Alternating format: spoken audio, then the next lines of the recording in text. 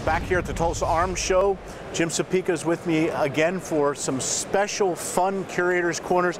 Jim, there's so much stuff here, and our friend here from Burlington, Kansas, John, great name by the way, brought in some really neat revolvers, and tell us a little bit about them. What are you looking at here, Jim? Well, he brought in this neat little revolver here, and I had to borrow these two from my friend Dan Cole with Old Town Station Auction to tell this story, because this auction, or this little gun has a special place in Firearms evolution. I love when guns tell stories. This is a cool one. It's a Moore's front-loading revolver.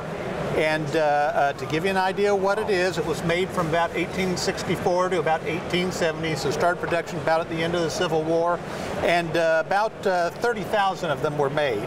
And we're going to see if I can remember how to disassemble this little puppy. Oh, but it is a front-loading revolver, so the barrel removes, and you load it from the front of the cylinder. Interesting thing about this gun, you see the standard cylinder in the front where the cartridges load in. Yes. Look at the diameter of those holes. Now we're going to look at the back of the cylinder. Oh, wow. And those are just little tiny holes in the rear of the cylinder. So how in the world did you load how did these cartridges work, and why is the question?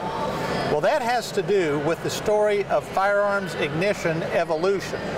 And of course, Samuel Colt introduced the effective percussion revolver, a huge advance in repeating firearms. And this is a Colt 51 Navy, nice ivory grips on it, but worked like all of the Colt percussion revolvers and the other percussion revolvers at the time.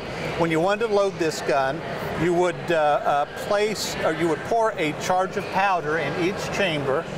You'd place a lead ball in the chamber, and you would ram it home with your ramrod like that.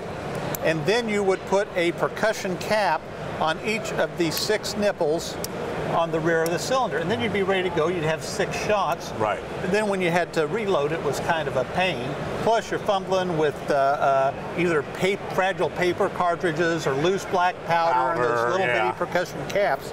A good gun for 5 or 6 shots, but when you had to reload, it was a problem. Yeah, forget about it. Well, Dan Wesson came up with a solution to that, and that was the self-contained metallic cartridge, just like we know today. Big innovation. He came up with a cartridge that is identical to the 22 short that we know today, and he introduced a little revolver to shoot it. He called it, it was the first model that Smith & Wesson had made. They called it their model number 1. And it's an odd-looking revolver by our standards, but it really is the beginning of the modern revolvers, modern repeating handguns. The barrel tips up to load and reload, and this is a beautiful condition one. Cylinder comes out, and you reload it, load it from the rear. Interesting ejection, you pop out your empties like this, with that little stud mounted under the barrel. But a tremendous advance over the Colt revolver. Now there was one catch that allowed Smith & Wesson to make this. Dan Wesson had come up with this design with this cylinder bored through end to end. He went to patent it, and by golly, somebody already had a patent on a cylinder bored through end to end.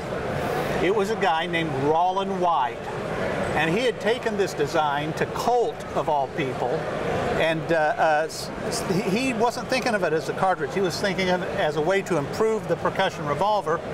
Colt looked at it, he didn't see any use for it, said, no, we're not interested, but Rollin White still owned the patent. Well, Smith & Wesson arranged to buy the patent from him, pay a royalty on each gun they produced, so they owned the patent on the cylinder bored through end to end. This was a huge, obvious improvement in technology. Smith & Wesson had the monopoly on it in terms of an effective cartridge revolvers. So some people just started stealing the idea and grinding out the revolvers anyway, and there was a huge suit by Smith & Wesson that finally stopped everybody who was copying their revolvers.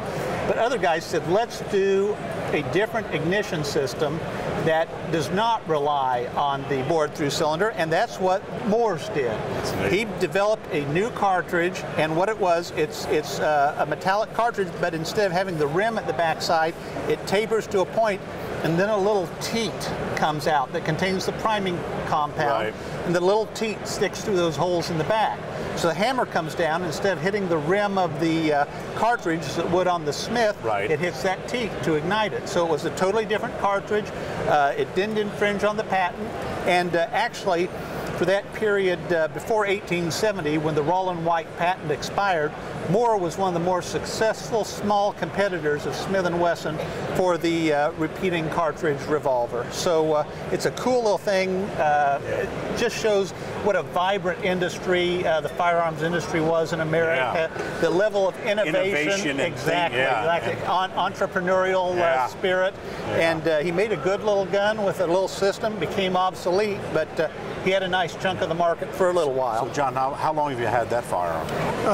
About 6 or 7 years.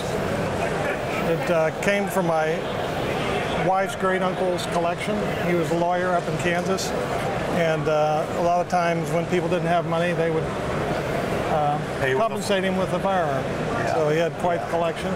Another interesting story to tell about that particular firearm. It is. It's a nice little gun. A lot of these did have the engraving. You can see the engraving still on there, but a lot of the Moores you do find with engraving, which was a special order feature on most other firearms. A lot of the silver plate still there on the gun, so it's in very nice condition. It's in NRA antique, very good to fine condition. I think that little revolver is probably $500 to $800 gun. Nice little piece of firearms history. Cool little gun. Thank you for bringing it in. Thank you. Thanks, John, and thanks, Jim, for being here again in Tulsa for Curator's Corner.